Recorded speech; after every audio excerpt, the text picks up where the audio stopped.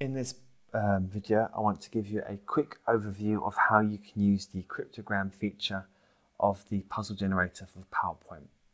Now, if you've watched the export tool video, you'll know the first thing you need to do is open the export tool, and then down the bottom here, you've got different sheets. You need to click on cryptogram. And now here you have two columns for your data. The first column is where you can put your puzzle. And again, you can just list them all the way down.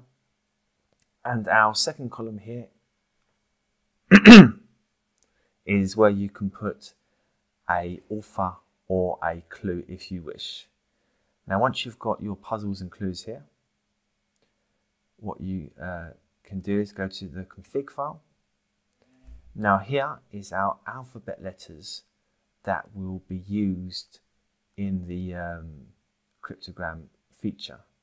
So if you're using a different language, obviously please change these to the language that you're using's alphabet.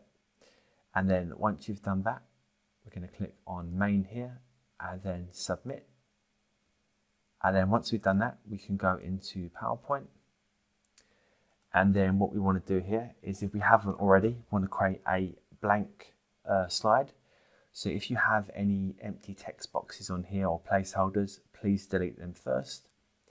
And then we're going to choose our trim size up here. So for this example, I'm going to be on 8.5 by 11, but you can choose any of these. And then what we want to do is click puzzles and then cryptogram. Now our first page here is a game explanation or how to. This is basically just a quick bit of text that explains how to play or complete the puzzle. You can change this if you want by clicking and typing in, and then if you want to include it, click the little box here. If you don't, leave it unticked and click continue. Now our first option here is to choose a colour for our puzzle letters. So typically you'd want this on black, particularly if you're creating for KDP, but you do have shades grey, which you can also use if you so wish. Our next option here is to choose our font. Here you have all the fonts that you have installed in Office, and if you've added any extra to the export tool, you can find them in here as well. And then we can choose our size and our styling. So the key thing to note here is that it's an estimated size. So if the puzzle generator can't fit your puzzles in, it may decrease the size. And this is true across our titles, our other font size, and our clue source and font size as well. Now our next option, after we've chosen all our font sizes, is we have an option to hide the crypto numbering. So down the side of each puzzle will be obviously 1, 2, 3, 4, and so on. If you want to, you can hide this by ticking this box here. Our next option is to set a title. So this is just simply the title at the top of the page. You can call it obviously cryptogram, or you can translate it or use a different term if you so wish. Now our next option here is to show source. So if you remember, our second column in our data sheet is here for author or the clue. So what this option does, you have the different options here. So normal would be to show the clue or the source as it is in the Excel file. Encrypted would be to encrypt it, like for puzzles. To hide in the grids means it would hide it in our puzzles but show it in our solutions or answers, and all hidden means it won't show it at all, it'll just be completely hidden. So on this example, I'm going to go for hide in grids.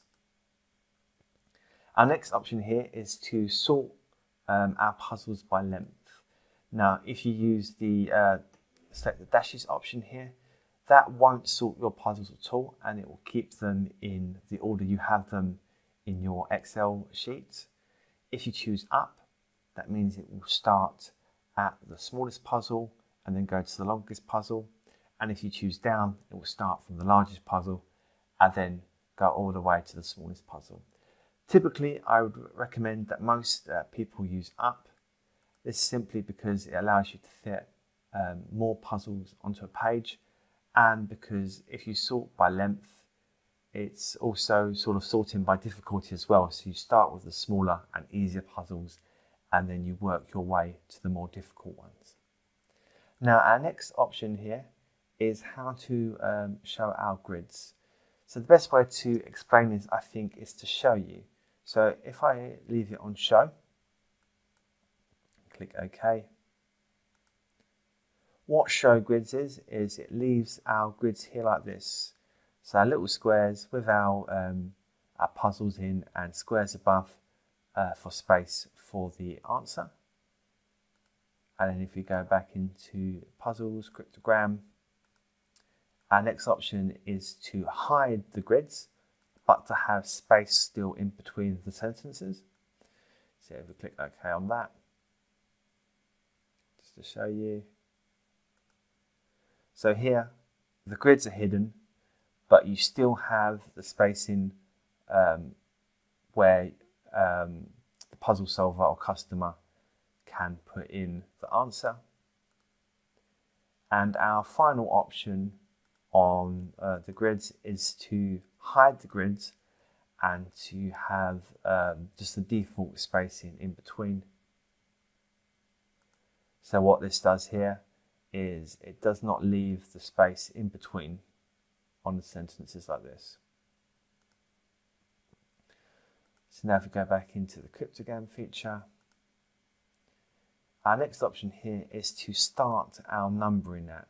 So typically you'd want to start at 1, but say you create 20 puzzles and then you decide I want to create 20 more.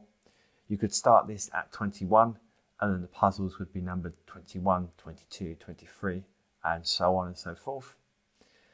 And we have an option here, if you wish, to have only one puzzle per page. Now, where you might like to use this is if you are hiding the grid and you do not have the space in between the puzzles. This then allows a lot of space below to do your working out. And then our final option here is to add a left or right margin. Now this is pretty essential when creating for KDP, as you want to have a margin either side of the page. You can choose on this between 0 and 1. I typically go for 0.75. But now we've gone through all of our features here. Let's click OK so you can see what a completed cryptogram puzzle looks like.